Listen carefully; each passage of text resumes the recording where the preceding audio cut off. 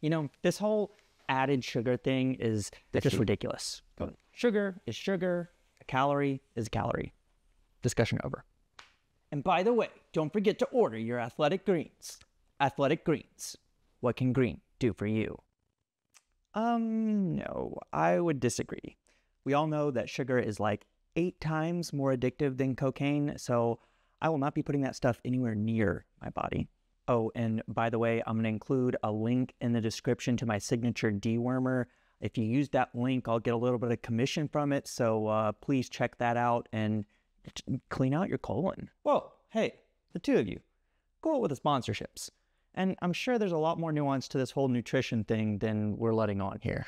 Now come join my Patreon, mother... Fatphobia is all around us. WALL-E is one of the most fatphobic movies I've ever seen, because the movie's entire premise hinges on the fact that the worst thing to come out of capitalism is that it made us all fat. I'm fatphobic. You're most likely fatphobic. Fatphobia is less a moral failing and more a foundation of our Western social paradigm. I know people hear fat phobia and they cringe, some people, because they're like, I'm not afraid of fat people. And it's not like that. I just want people to be healthier. Like, that's it. Like, I just don't think you should be glorifying obesity. People should be healthy. As an official medical diagnosis, obesity is built upon the objective measurements of weight and height. Many point out that BMI is flawed, but what they really refer to are the labels we attach to BMI. There are some correlations between BMI and health. A 2010 meta-analysis showed a 2.5 to 3-fold increased risk for diabetes associated with a BMI of 25 to 30, and a 5 to 7-fold increased risk for a BMI over 30, compared to a normal body weight, or a BMI of 18.5 to 25. Other studies challenge our conventional view of fat and health. Flegel and colleagues have shown both in individual cohort studies and meta-analyses that mortality risk is lowest around a BMI of 25,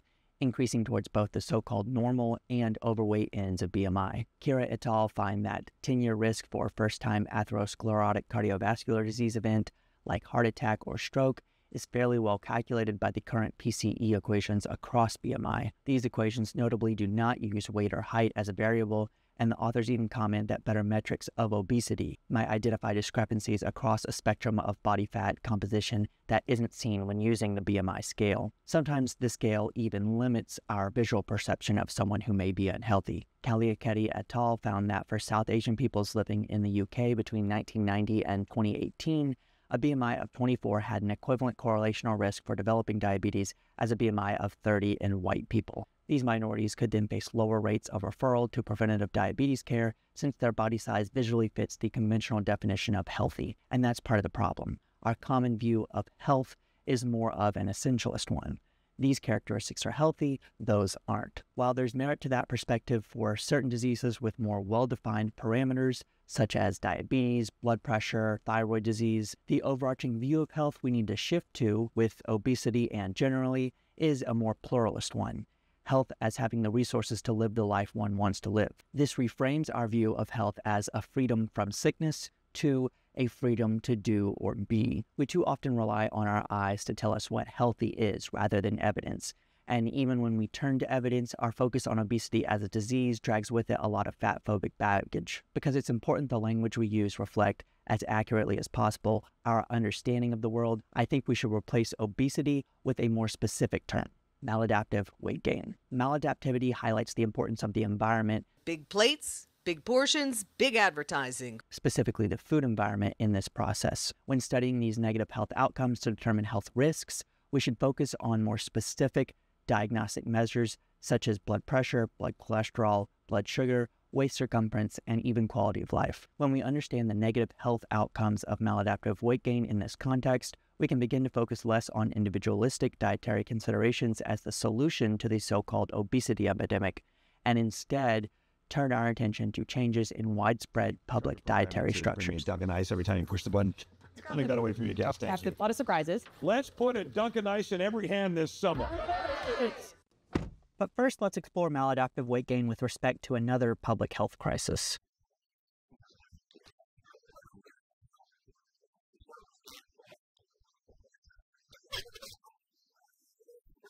If we were to label the AIDS epidemic as the gay epidemic, then we would societally have a misunderstanding of the problem. The problem isn't that people are gay. The problem is that there is a widespread disease that disproportionately affects people who identify as gay. If we were to use the label the gay epidemic, then our solutions would aim to reduce gayness.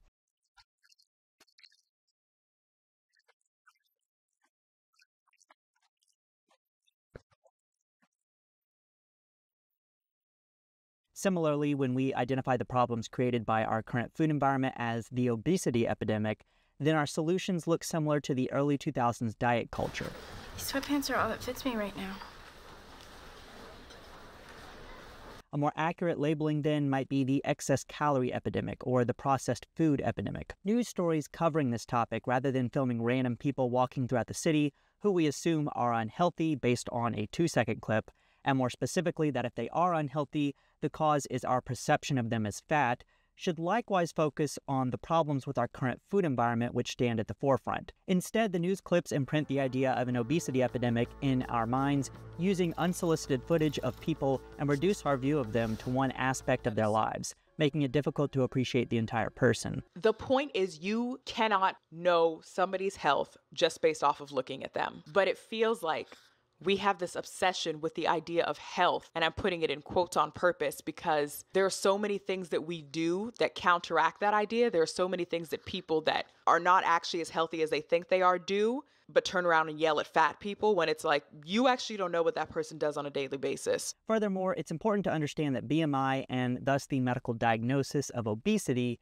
is a surrogate marker for disease. Some surrogate markers are better than others.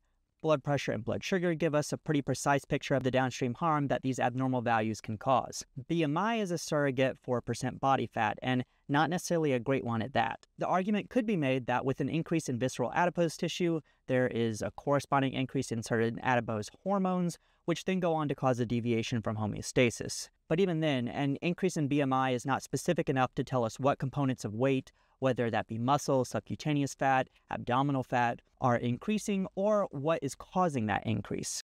It's wrong to look at a gay person as diseased simply because of the association between AIDS and homosexuality. It's also wrong to make medical assumptions based on BMI, attributing someone's health concerns to their weight. A better focus on the biochemical causes of maladaptive weight gain would help ensure that we don't define people's worth and capabilities by their visually assumed BMI.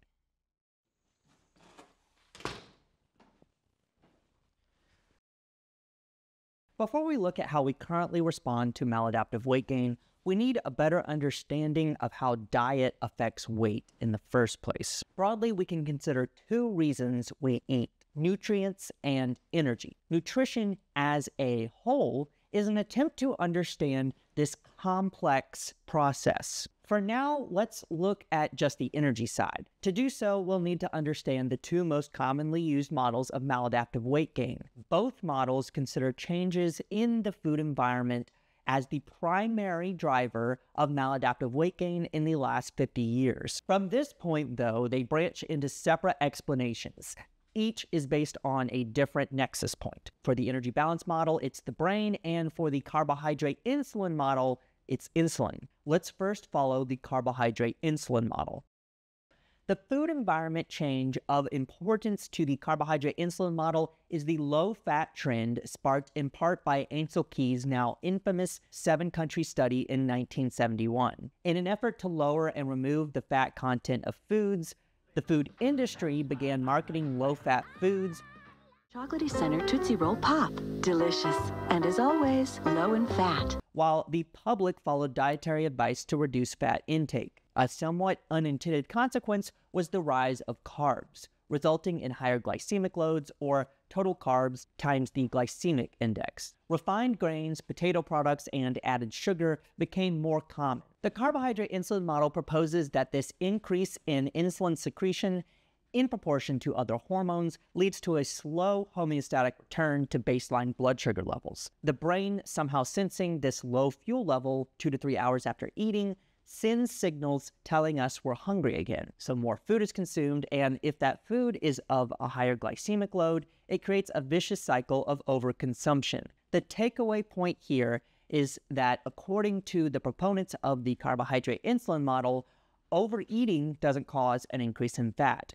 Instead, an increase in fat leads to overeating. Proponents of the energy balance model, however, counter that this increase in relative insulin exerts multiple physiologic effects, which can't be simplified to decreased metabolic fuel in the late postprandial phase. How exactly the brain senses and responds to this state of so-called internal starvation, they say, is unclear. So let's look at the energy balance model. As I mentioned before, whereas the crux of the carbohydrate insulin model lies with insulin, in the energy balance model, it lies with the brain. But this isn't to say that weight gain is under complete conscious control. The energy balance model identifies several factors in the food environment driving the increase in maladaptive weight gain over the past 50 years. Increased availability, accessibility, and desirability. While the carbohydrate insulin model focuses mainly on carbs, the energy balance model points to a rise in convenient,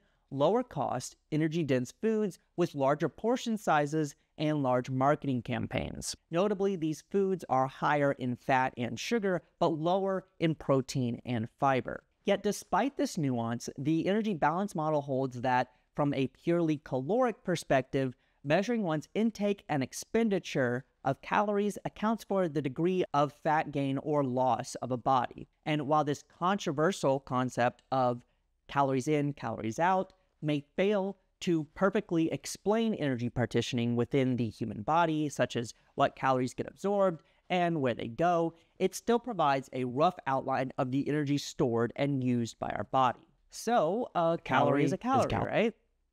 This is an oversimplification, assuming we can measure the amount of calories precisely in a given food, which we can't. All calories get absorbed from our intestine, which they don't. We can measure our body's total daily energy expenditure precisely, which we can't, and this measure is constant, which it isn't, and how our body partitions macronutrient calories doesn't matter, which it does. Because of all this imprecision built into CECO, some argue that it can't and shouldn't be used to predict energy storage and thus percent body fat. The energy balance model recognizes the imprecisions listed previously, but when looking at the data for net energy balance over time, the energy balance model asserts that energy surpluses, or calories in greater than calories out, are primarily reflected in fat tissue storage regardless of diet composition. So while we may believe that a diet solely consisting of Oreos would increase our weight and a diet of strawberries wouldn't, theoretically one could consume more calories in strawberries and thus have a net positive energy balance,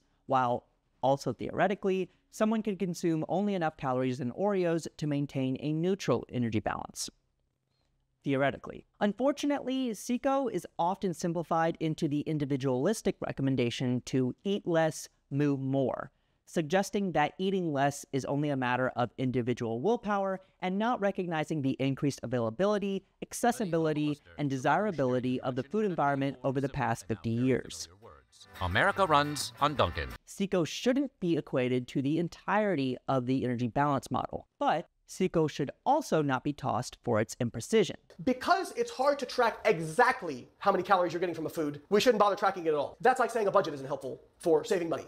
Do you need to have a budget to save money? No, you do not. You can save money without a budget. Is it very helpful for certain people? Absolutely. A great video on just this is Rebecca Watson's Why 1200 Calories is Enough for Some People. In it, she explores how calorie counting can actually be used as a great way to better understand oneself and one's body through a scientific framework. The real issue with calorie counting is not its efficacy, as some would suggest, but instead the societal baggage attached. CECO aligns with an individualistic ideology whereby people must pull themselves up by their bootstraps and create the life they envision, advice often used as a tool for profit. The EBM therefore conceptualizes adipose tissue as an active endocrine organ, evolved to dynamically coordinate the efficient storage and mobilization of energy, or triglycerides, in response to energy surplus and deficit, respectively. While this statement was made to support the energy balance model, it does well to characterize what both models try to get at. Adipose tissue is not some passive storage compartment.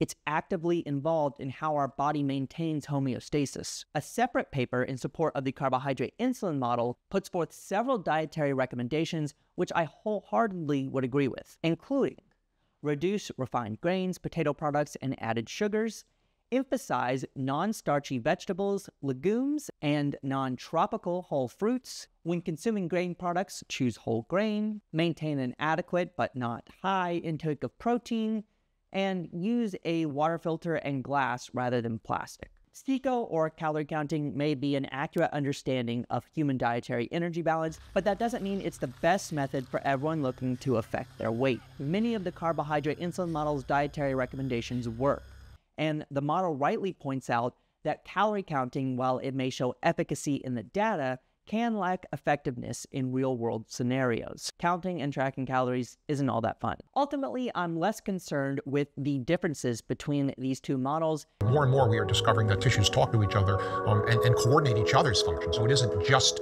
the brain, it isn't just the fat, it isn't just the muscle. The fat talks to the brain by eating affects the hormone levels. And so the whole thing is a really complex, interwoven network that allows the body to do these functions without things going very much out of control. And more with how our current food environment, whether through glycemic load or caloric load, impacts our health. Because we'll find that some of the solutions proposed by either side of this debate end up co-opted into a larger system impacting our health. And yes, now we're going to be turning our attention to Capitalism. Capitalism. Capitalism. Capitalism. Capitalism. Capitalism. Capitalism. Capitalism is a big word, not so much in length, but due to the disparate number of ideas it invokes.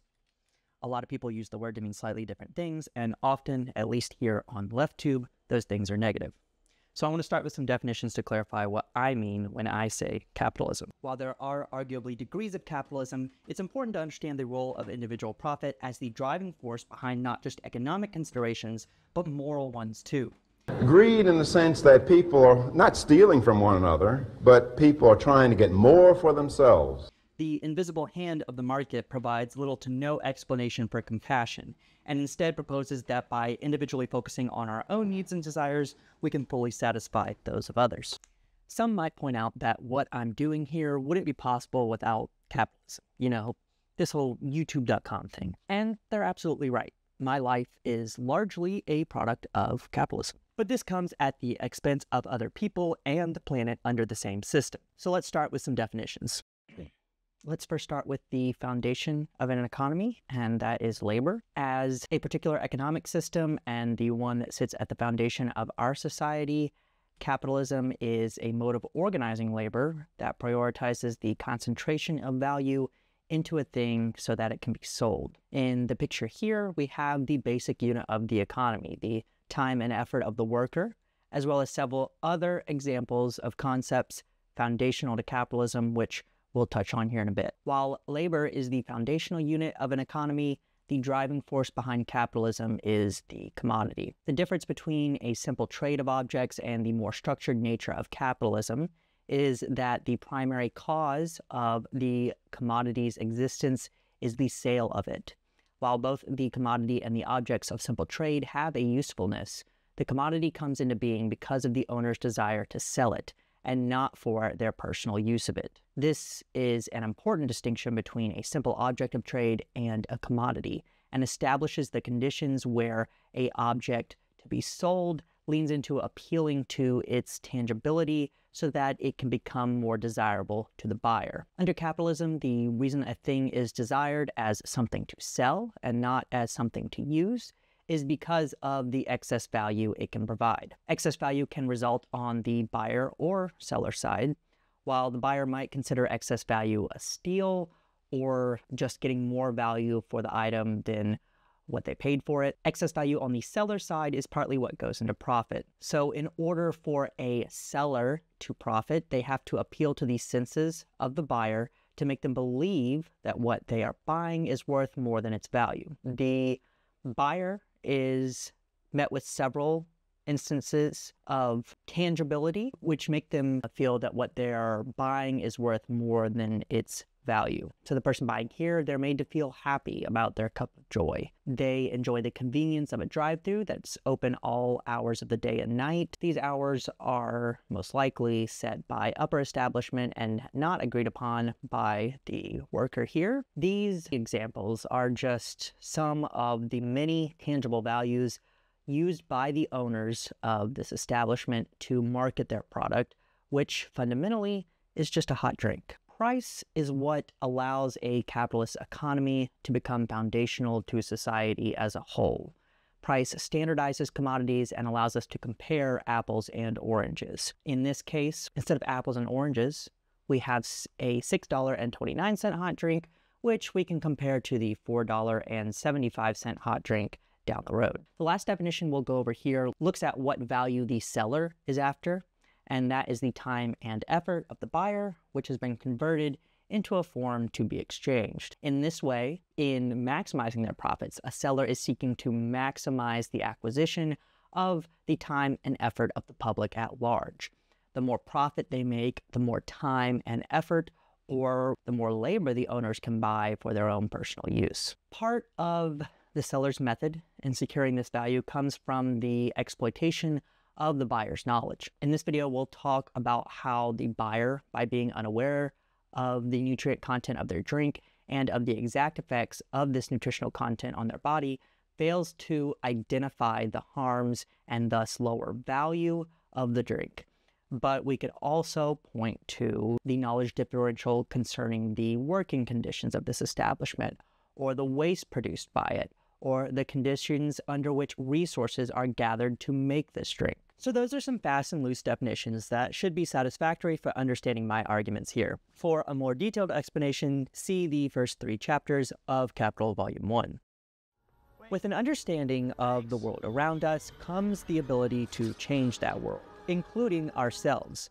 So knowledge ties in with power, which in the specific case of information about our bodies gives us the ability to affect our health. Under capitalism, the value recognized in health knowledge becomes a commodity, or something to be sold. If someone has knowledge, they're incentivized to view it as something of value to someone else, which it certainly is. The important part here, though, is that value under a capitalist system is immediately seen as having an exchange value, or price. Rather than knowledge being something I can freely share with others, I'm encouraged to see knowledge as something I can trade with others, so long as they provide me with some value of their own in return. I missed the part where that's my problem. Unlike a physical commodity whose value can be considered tangibly, the value of knowledge is completely abstract. I can't see, touch, hear, taste, or smell knowledge. Knowledge can only be understood. But this doesn't make for a good commodity, something dependent on sensory-mediated exchange of tangible objects. The sight of a movie, the feel of a sex worker's skin, the taste of an apple, the sound of music. To sell knowledge, then, capitalism encourages one to give it tangibility. For instance, we might see a medical certification, or we might hear the word addiction. And new science proves that sugar is biologically addictive. In fact, it's 8 times as addictive as cocaine. And feel the anger invoked in the blushing of our cheeks, while imagining companies manipulating our biological reward pathways. But this tangibility is not knowledge itself, but knowledge adjacent. It allows individuals, companies, governments, etc. to manipulate and exploit our relation to this knowledge. Exploitation, like most things, exists along a spectrum, but it facilitates the sale of knowledge paid for by the buyer's income, their tangibilized or materialized human time and effort. To receive excess value from the sharing or sale of knowledge, that is, to receive more materialized human time and effort than one gives, the seller is encouraged to materialize this knowledge, to make it appeal to our senses. How then do we see health information materialized? We know that sugar is highly addictive. The literature shows that it is as addictive as cocaine. On YouTube, knowledge that was once only accessible by paying for higher education and/or specialized trade programs is now accessible to anyone with internet, a device, and time. But YouTube is still part of a capitalist-based society and therefore encourages its owners to seek excess value. Highly addictive. Is sugar actually addicting, though? Or is addiction invoked to instill a fear of knowledge and thus secure excess value in the knowledge provided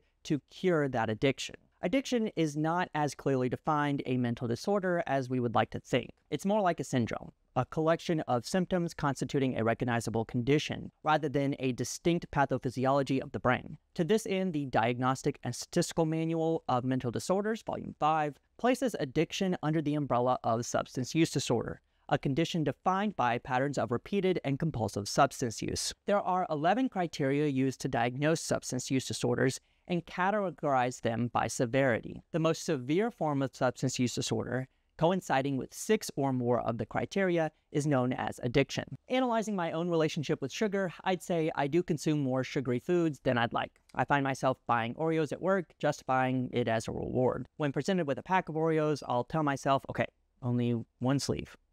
And 30 minutes later, the whole pack is gone. I continue to consume ultra-processed sugary foods, which I don't think is necessarily a problem when I'm sharing it with others, but is when I'm trying to avoid others because I'm ashamed of binging on Oreos. And I guess there's a possibility that the more Oreos I consume, the more I want. So am I addicted to the molecule sucrose? No. Might I be addicted to Oreos? Possibly. But to blame sugar as a substance and Oreos as a substance are two different things. You like sugar, huh? Is there sugar in syrup? Yes. Then yes! A 2019 article in the Journal of Food, Culture, and Society further explains this disconnect between addiction as understood by science and addiction invoked as a harm of sugar. The author states it would be inaccurate to characterize addiction as a brain malfunction, divorced from its social, psychological, cultural, political, legal, and environmental contexts. Part of the characterization of sugar as addictive results from the cultural perception of its place in our body. Unlike dietary fat, which is widely but reductively understood as manifesting on particular parts of the body in visible ways, sugar is conceptualized as flowing invisibly through and around the body's structures and systems, including the brain, wreaking unseen havoc as it goes. But our conception of sugar addiction has simultaneously formed around the context of an obesity epidemic. The war on obesity provides vital context for the attribution of sugar addiction. Every war needs an enemy, and without the war on obesity, there would not need to be an attack on sugar, whose primary sin is its presumed role in weight gain. Further, the common view of addiction is built around an appeal to neuroscience, arguing that sugar activates the same neurochemical changes as addictive drugs, rendering sugar addiction plausible. They conclude, the rise in obesity coupled with the emergence of scientific findings of parallels between drugs of abuse and palatable foods has given credibility to this idea. To relate the addictive potential of sugar to cocaine is to recognize that they both stimulate similar brain pathways. But again, to reduce addiction to incompletely understood brain pathways is to fail to recognize the many other contexts through which addiction is defined. Additionally, the claims as to the addictiveness of sugar result from generalizations of scientific studies. Reporting follows similar patterns of newspaper coverage of science, adhering closely to the abstracted conclusions rather than engaging critically with the material, avoiding discussions of methodology, treating science as authoritative, generalizing attributions, and overstating findings, especially when they reaffirm social values. The first of these describes an experiment where rats, by pulling on levers, could choose between intravenously administered cocaine and water sweetened with saccharin, with the sweetened water proving by far the most common choice, even for rats considered to be addicted to cocaine. The subsequent conclusions are cited as fact. French scientists in Bordeaux reported that in animal trials, rats chose sugar over cocaine. The claim that rats prefer sweetness over cocaine is frequently paired with a second study, which deprived rats of food daily for 12 hours, followed by 12-hour access to a sugar solution and regular chow. When the sugar solution became available, the rats would consume it heavily. This was followed by what were interpreted as symptoms of withdrawal, including anxiety, depression, and craving. These scientific findings are used as the premise for the logical conclusion that sugar is more addictive than cocaine, a conclusion which misinterprets scientific nuance and misunderstands our current view of addiction, not a clearly defined disease with a hierarchy of addiction potential, but a collection of recognizable symptoms. With this claim, though, health experts can create a medical problem and then sell information on how to cure it via their online courses, diet books, dietary supplements, and trust in their take on the science. After all, if you're good at something, never do it for free. Or in this case, if you have knowledge, never give it away for free. Now let's shift our focus from content creators to advertisers. Here, an infographic from the Sugar Association explains added sugars. It correctly identifies that added sugars are what they sound like. If I have a strawberry, whatever sugars are in the strawberry, while molecularly identical to their separated glucose and fructose counterparts, are considered natural sugars. as the strawberry has been plucked from the ground, already having them. If I cover that strawberry in chocolate, however, then in addition to the natural sugars within the strawberry, I've now added sugars to the final product. The concern that natural sugars would be too confusing for people to decipher was one reason that for 20 years from its establishment in 1994, added sugar was not included on the nutrient facts panel. But why do we need to distinguish added sugars from natural sugars? Aren't they both molecularly the same? Sugar is sugar. Molecularly, yes. But this is how science can be used to mislead. Yes, consuming 200 calories of table sugar is the same calories in as consuming 200 calories of strawberries. And this is why calories in, calories out is not the entirety of nutrition, but a subset of it. CICO can be used to better understand the energy balance between diet and exercise, but this speaks nothing of the nutrient profile of food, only its energy density. For this reason, we can think of added sugars as empty calories, since they are caloric additions to a food product that don't add other macro and micronutrients necessary for maintaining the healthiness of our bodies. To the Sugar Association's credit, they don't try to make the claim that added sugars are the same nutritionally as natural sugars. But they do say 3 misleading things in this infographic to make their product seem better than it actually is. The first, which I'll admit is a bit of a nitpick, is the following. The dietary guidelines suggest a target intake of added sugars of up to 10% of total calories. Ironically, this appears in an info bubble right below a previous statement which reads, "The dietary guidelines for Americans set a target for Americans to consume no more than 10% of calories per day from added sugars." Both statements appeal to the authority of the DGA, which we'll talk about more in a second. The first statement, however, suggests a target intake of up to 10% of total calories can be understood to mean we should target our intake of added sugars to 10% of our calories, while the second statement says we should consume no more than 10%. The first statement makes me want to aim for a total added sugar consumption of around 10%. While the wording of the second statement leads me to believe I should keep added sugars as low as possible. This difference highlights the importance of precision in science communication. It can be easy to accidentally convey information supporting a biased conclusion. The second way this infographic misleads isn't via language construction, but language omission. The DGA does say a healthy dietary pattern limits added sugars to less than 10% of calories per day. But they also say the limit for added sugars is based on the following assumptions, including added sugars and saturated fat account for less than 15% of daily calories and no alcohol consumption. So for the person who consumes little to no alcohol and less than 5% of their daily calories in saturated fat, which is even more difficult than sugar because it's more calorically dense, that person could conceivably have an upper limit of 10% of their calories going to added sugar. In reality, the DGA admits that most Americans have less than 8% of calories available for added sugars. More nuance here than the 10% limit, or target, according to the Sugar Association, suggests. The third misleading statement from this infographic is not a matter of equivocation or omission, but rather one of incomplete evidence. The infographic states that this recommendation, the 10% added sugar limit, is intended to help individuals construct a balanced diet that does not exceed their calorie needs. And it should be noted that this target is not based on adverse health outcomes, which is true. The DGA doesn't say that this is based on negative health outcomes, although it doesn't not say that either. However, the American Heart Association does.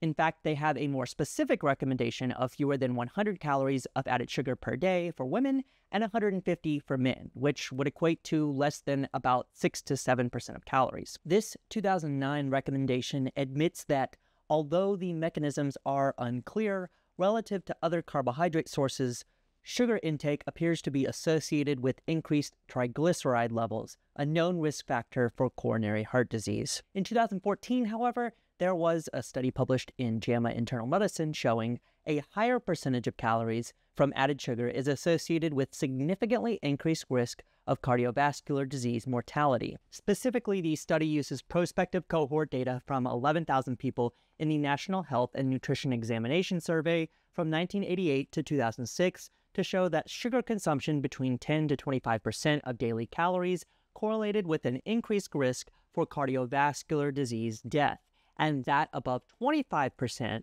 with over twice the risk, even when factors such as age, sex, race, education, smoking status, and many others were similar. So when the Sugar Association says in 2023 that added sugar recommendations aren't based on negative health outcomes. They're relying on the fact that we don't have randomized controlled data where one group is exposed to an increased amount of added sugar over a long enough time period to detect negative health outcomes, in which case what they say is true, but this is an incomplete truth, and one that serves to benefit the public's perception of their product. The DGA goes on to state that added sugars account on average for almost 13% of total calories per day, and that the top 4 sources of added sugar in the average American diet, sugar-sweetened beverages, candy, desserts, coffee, and tea, account for 63% of added sugars.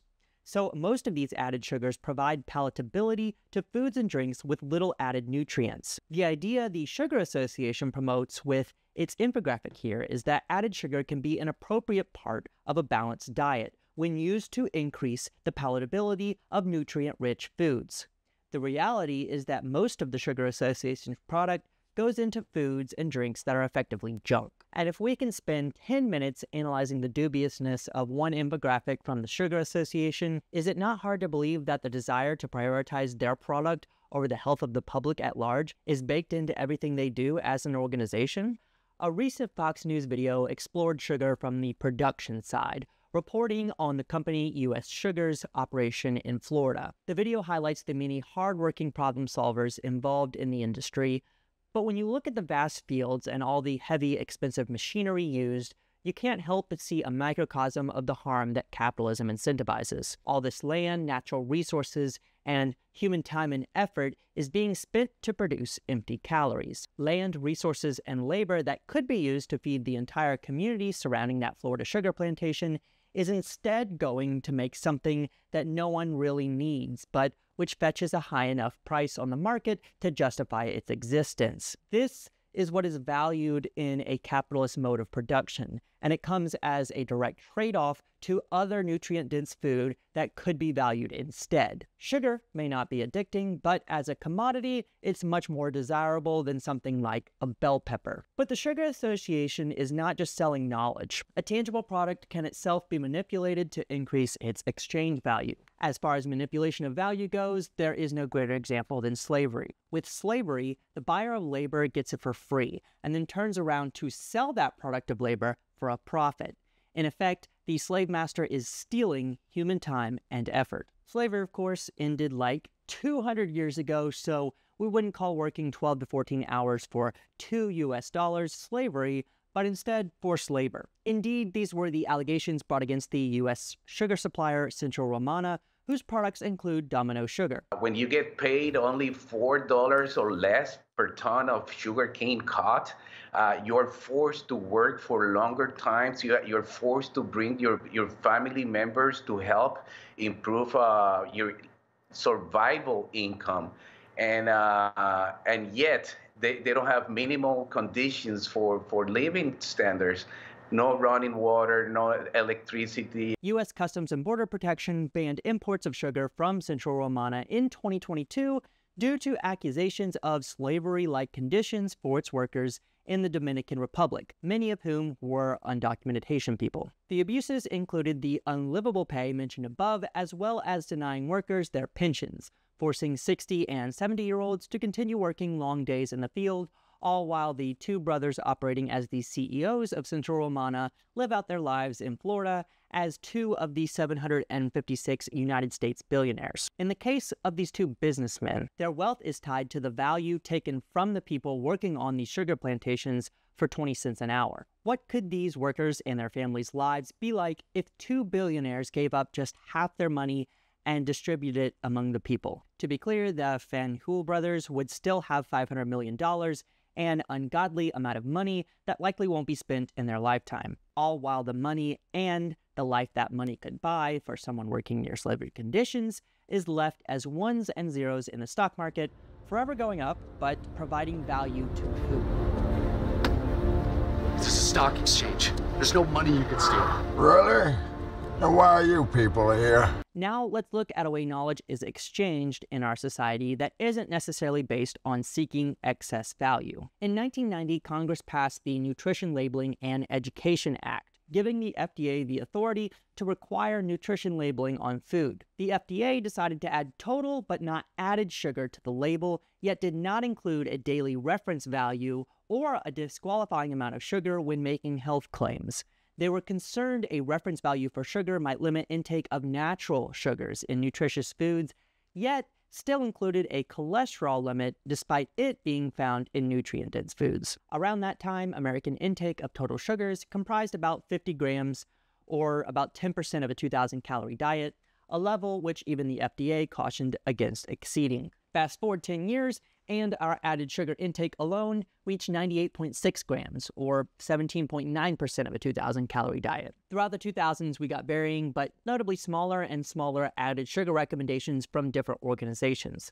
The Institute of Medicine recommended less than 25% in 2002, and by 2009, the American Heart Association recommended less than 5%, culminating in the 2010 Dietary Guidelines for Americans recommendation of less than 13% for added sugars and solid fat. By 2016, almost 30 years after the passage of the Nutrition Labeling and Education Act, the FDA finally mandated that added sugars be included in the nutrient facts label and also total sugar listed on a front-of-pack label. The FDA doesn't include added sugars on the nutrient facts label to get us to buy one product or another, but to provide health information to the general population. This characteristic uniquely places information provided by the FDA and other nonprofit-based organizations in a different and arguably less biased light than that of a company selling something. Yet, despite this free health information provided by the FDA, it still took over 20 years for us to get just one line of information on our food packaging. If we consider this situation more broadly, even this win comes short because it still requires a considerable amount of background health literacy to understand the different components of the nutrient facts label, and even more, to combine all this information into a single decision about the relative healthiness of a particular food. If you've ever seen this voluntary front-of-package nutrition label, then you understand the problem. The label above does little to communicate the relative nutritiousness of a product for the majority of people shopping for food. So why not shift to more interpretive labels in steering people towards healthier food options? You could argue that if I'm going to buy something like Oreos, the healthiest option is not really what I'm looking for.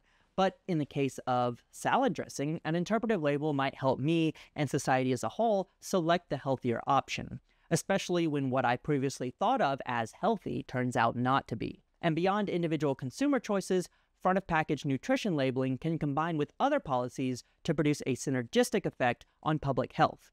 In Chile, for example, products with one or more warning labels can't be marketed to kids, and children learning about these front-of-package nutrition labels in schools can then influence parental decisions on what products to avoid. While it's disheartening but unsurprising to see the U.S. has done little to begin even formulating front-of-package nutrition label policy, there is a precedent for the U.S. to act on dietary improvements for the general population, as seen with the large-scale removal of trans fat from the food supply. Time will tell whether we can overcome our own ego, read lobbying by multinational food corporations, and work towards a standardized front-of-package nutrition label as seen in other countries. Speaking of multinational food corporations, responding to Mexico's front-of-package nutrition label, Nestle decried it for radical restrictive labeling required for mostly all products. They support front-of-package labeling promoting reformulation towards healthier products, yet if they recognize their products should be reformulated, why not just go ahead and do it? Like an MMA fighter dehydrating themselves before a fight,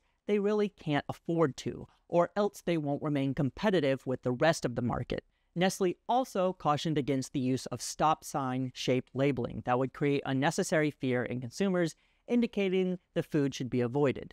But that's the point of the labeling, isn't it? To steer people towards healthier food options? But of course, the most egregious crime here would be disallowing the use of intellectual property to help sell their product. Unite the seven. Woo!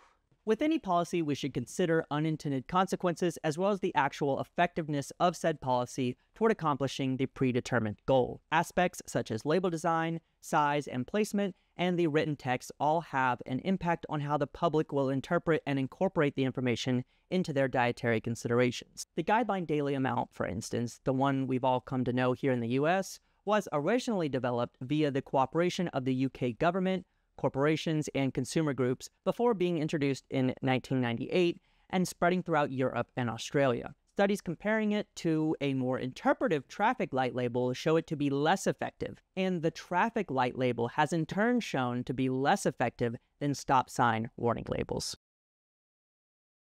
Front-of-package nutrition labeling, the FDA and organizations like it are not the, but a solution to a shift in our perspective on dietary health.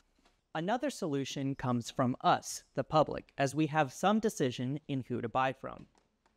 Throughout high school and college, I was told and believed that buying local is just a marketing gimmick, something to give small businesses a leg up in a large international market, that from a view of productivity, local products are less efficient than ones shipped from 8,000 miles away. But buying local is not just a marketing gimmick. It's a recognition of the lives and resources in one's physical proximity. This isn't a claim of moral superiority, it's a recognition of the negative externalities of alienation. Despite the interconnectedness of our global community, there is only so far any one person's attention can spread. By focusing more of our attention on those in our community, we lessen some of the issues caused by multinational corporations which, because of their size, will inevitably have higher levels of exploitation. Exploitation of natural resources via increased shipping, exploitation of other communities that become dependent on the company's wealth and power rather than developing their own, and as we have seen here, exploitation of the knowledge gap between themselves and the people buying their products. It also seems unavoidable that the more we spread the power of our income among companies, especially those local to us, the less overall exploitation occurs.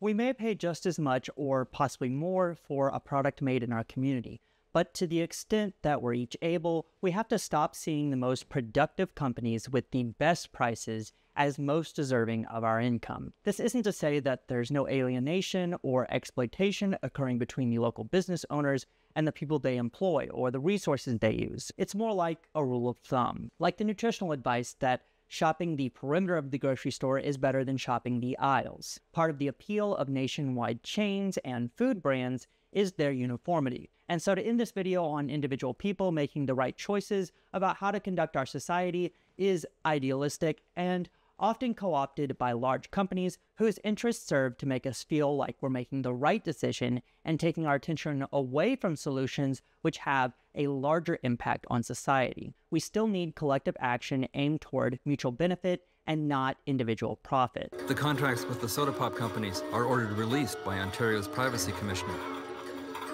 They showed the money Pepsi gives the school board in exchange for pouring rights amounts to about $4 a student a year. A great deal for Pepsi. In the aftermath, Ontario bans soda pop machines in elementary schools. The Dodds can take a lot of credit for a battle won, but not the war. Coke and Pepsi are still firmly ensconced in Ontario's high schools, also selling water and craftily named fruit drinks, which are just as sugar-saturated as pop. Some may believe that companies pursuing their own self-interest is a more pure, rational, and morally acceptable form of creating a society than a kid working to get soda machines banned in his school. But policies that restrict the freedom of companies can be an effective solution to the societal inertia created by complex, multifactorial problems. To argue that banning vending machines from schools is a restrictive intrusion of government is to fail to see vending machines as an intrusion on our health by the food industry. Shifting our focus from individualistic dietary advice to mutually healthy nutritional structures serves as a microcosm for the changes necessary to promote healthier living for ourselves, for our non-human comrades, and for the planet. Capitalism, as seen in the exploitative conditions generated when seeking excess value, does not hold equally the health of all actors. By shifting away from this profit-driven foundation, we can move towards a society founded in solidarity.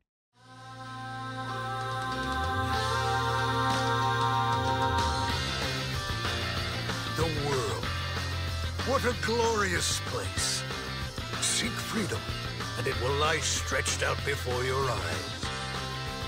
If the endless dream guides your restless spirit, seize it. Raise your flag and stand tall.